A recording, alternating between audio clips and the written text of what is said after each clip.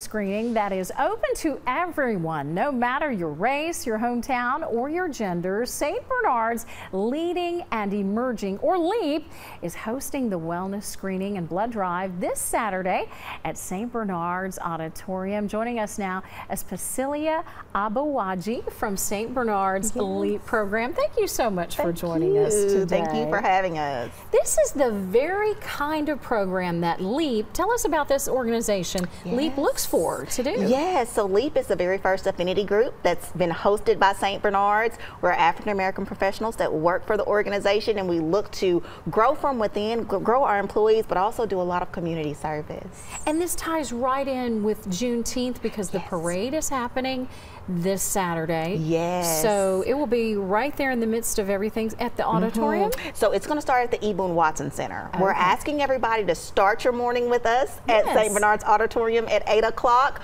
We're going to have our screening and our blood donation, our blood drive, and then you can go over to the E. Boone Watson Center and line up for the parade. Perfect. Yes. So it's all about the timing. Now we're looking at some of the things that you can have checked on Saturday. Yes, and there's a lot of different things, complete blood panels, cholesterol levels, and it's all free. Free.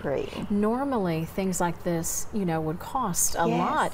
And you can also donate blood because right now people take vacations, they forget about donating. Yes, and donating blood is so very, very important. For all of our blood donors, we're going to have a $20 Amazon card. Ooh. And we're going to have a grab and go breakfast, so don't worry about that. We're going to feed you that morning, but it is so very important. And tying in with Juneteenth, sickle cell, our patients with sickle cell disease, they really need that blood, and to have a very close match is of extreme importance. So we're asking that you come out, donate some blood, get your screening, know about your health, and just hang out with us on Saturday morning. Knowledge is power, and everyone needs to do this. Should they fast before they come for some of these screening tests? Very good question. So we do ask that you have nothing more than water for 6 hours prior. Okay. So if you come and you get us right at 8 o'clock, you're good. And then you can go on to the other activities throughout the day. I love how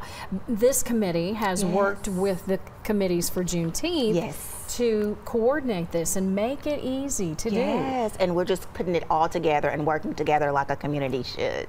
Now, do you have to RSVP or do anything in advance to let people know you're coming? No, you can show up. We're going to have on-site registration. We're going to have staff ready to welcome you and just show you steps to step on what you should do that morning. Very good.